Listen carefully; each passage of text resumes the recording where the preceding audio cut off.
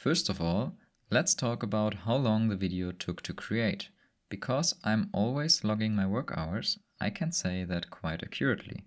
The video took me around 206 hours to create. Yeah, that's quite some time. So let's go through the different parts, covering how I've done it, how long it took me, and what I learned. The first step that I took was in September with creating the neural network code. Because I had to refresh the mathematics behind neural networks for the fundamentals chapter in my thesis anyway, this step wasn't too hard. It took me around 10 to 15 hours, and I first wrote a generic version where I could adjust many parameters. I used it to create a strong version that is very specific and therefore short. Otherwise, the video would have probably been around 30 to 45 minutes and not as straightforward. There's no real lesson learned here, but a general recommendation. Use a good IDE like PyCharm and use a debugger, often. It really helps in understanding what the code is doing.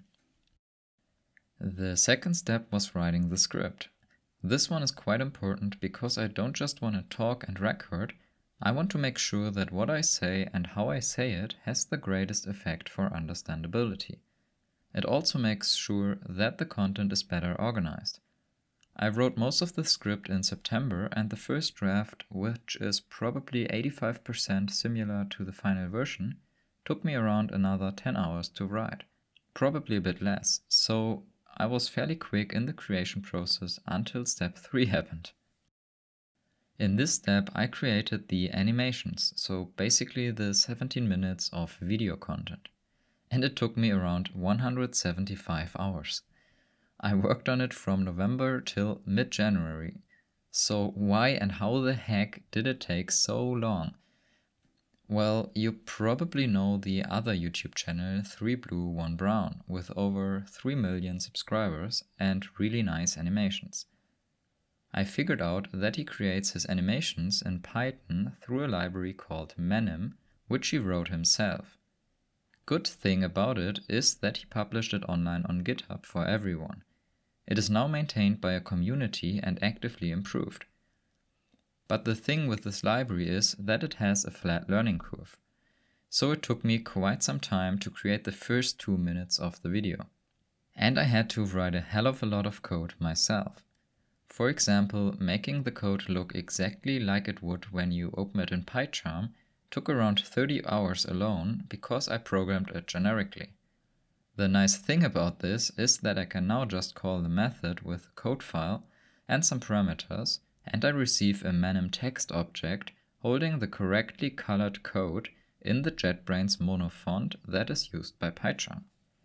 And you can use it too, because you have access to all the code through Patreon. So in the end, I haven't counted the lines of code that I wrote, but I'm quite sure it's somewhere between 2.5 to 3.5k. And that obviously takes some time.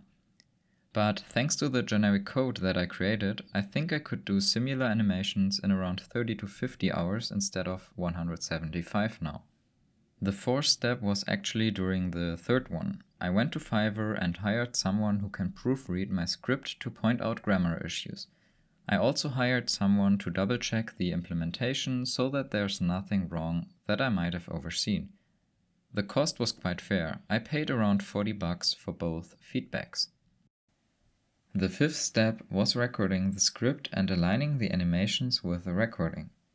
It took around 5 to 7 hours. The recording itself is fairly easy.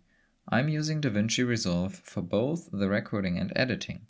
So I recorded part by part, applied some filters that the voice is clearer and the S sounds are not so sharp, and then removed any noises like swallowing between the sentences. With that done, I rendered the animation files in 4K and overlaid them so that it matches the sound. If you render the animations yourself, you'd see that the timing does not match. That's because I do the alignment in DaVinci Resolve with freezed frames. So I freeze a frame after the last animation and before the next one, and increase its length so that the next animation matches the voice. Doing it like this is way faster than calculating the wait times and adjusting the Python code accordingly. This is the last step and took me around 5 to 8 hours. I improved the README for the neural network code, privately uploaded the video to publish it later, researched a bit about the optimal video title so that the video ranks good, same for the description, and the tool I'm using for this is called TubeBuddy. If you're a content creator yourself, you might already know it. If for whatever reason you decide to try out TubeBuddy, I'd appreciate if you contact me. I've read that they have an affiliate program, so I could create an invite link and earn a few bucks referral fee. And that would be quite nice.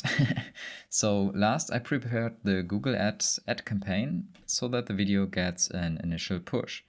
While it seems a bit counterproductive to spend both time and money on a video that currently earns me, well, nothing, I think and hope that this channel is self-sustaining in the long run. That's it. I hope this video was interesting to you, and thanks again for your support. If you have any questions, feel free to write me here on Patreon or on Discord.